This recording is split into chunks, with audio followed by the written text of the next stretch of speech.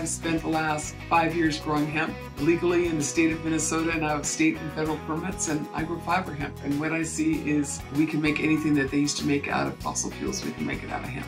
Now we're making the right choice, and we're growing hemp so that we can make a textiles economy out of it, a materials economy out of it, and make hemp batteries for the future so that we don't need to mine lithium.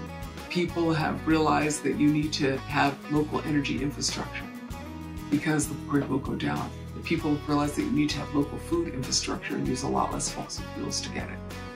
And that people have realized that hemp is part of the next economy. We call it the new green revolution. Our community, the indigenous community, is working to bring fiber hemp into the next economy. I am tremendously optimistic about people's ability to transform our societies and our communities, and in that I also know that there's much more joy in an economy that has good heart in it. And so, you know, as I look across Indian country and I look across the north, what I see is tribes taking leadership in solar energy. I see our community doing solar thermal, where we are producing on the reservation solar thermal panels that we can provide so that all people can have more heat in their homes and don't have to rely on oil companies for their heat.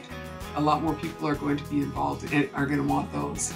You can follow us on honorearth.org, where you can see what we're doing in terms of the just transition in bringing solar energy forth in northern Minnesota, as well as hemp, and all of our work to transform the economy of northern Minnesota.